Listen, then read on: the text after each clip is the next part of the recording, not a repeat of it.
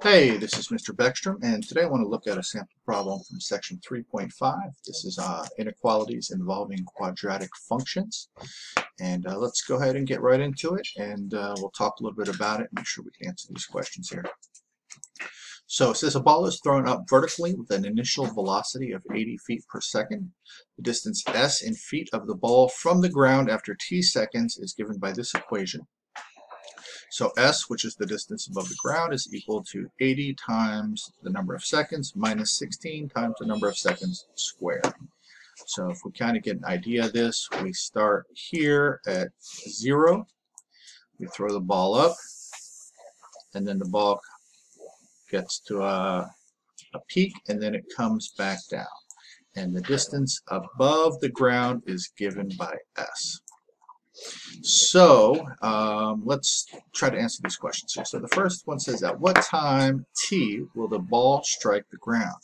So we want to know when s is equal to 0, because we're going to throw it up, and then we want to know how much time does it take to get back down to 0, because that's when the ball will hit the ground. Notice that we're going to have two solutions to this, because it'll be 0 right when we throw it, and it'll also be 0 after it hits the ground. So we'll just use the answer that makes sense in this case.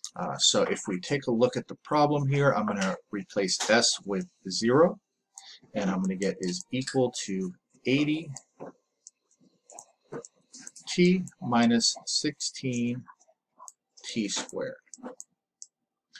All right, and at this point here, I can factor out. Looks like I can factor out a t, and I can also factor out 16. So I'm going to put 16t, and that's going to leave me with 5 minus t. So this is our two solutions that we'll get our two solutions by using these two factors. So first I'm going to let 16t equal to 0. That'll just give me a t equal to 0, but we know that that's the point, the initial point when we're throwing it up, because that's where we're starting from. So we're looking for this other solution. So if we let 5 minus t equal 0, so 5 minus t equals 0. Well, quickly, by adding t to both sides, we will get t is equal to 5. And that's the one that we want, because we know that it's going to be after some amount of positive time that we get back down to 0. So after 5 seconds, this ball will strike the ground.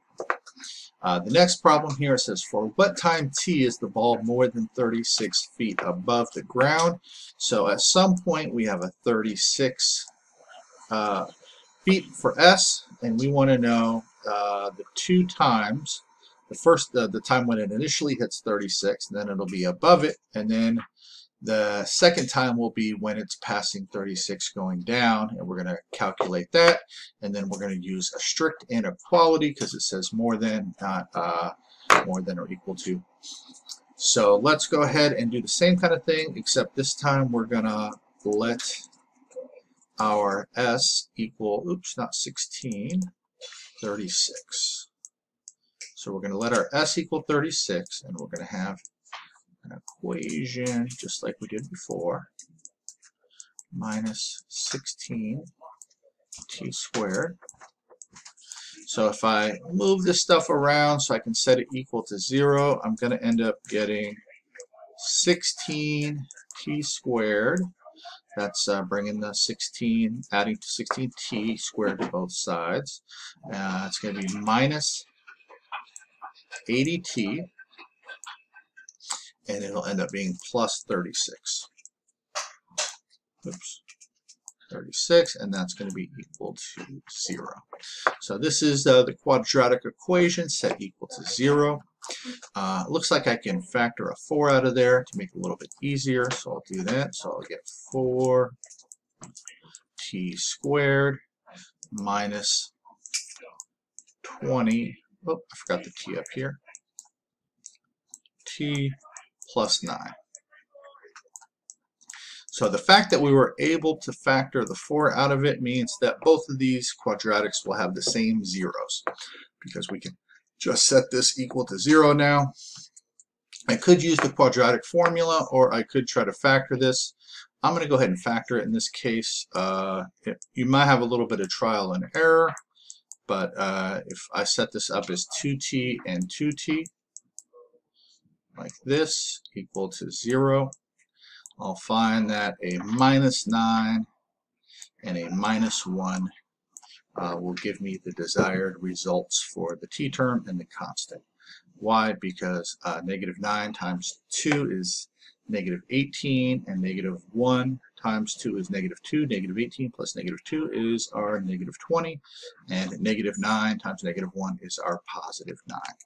If you're having trouble with that, you can put it in your calculator and use the 0 function in order to find that, or you can use the quadratic formula. Or if you have a lot of time, you feel really good about it, you could complete the square on that as well. There's lots of different ways to do it.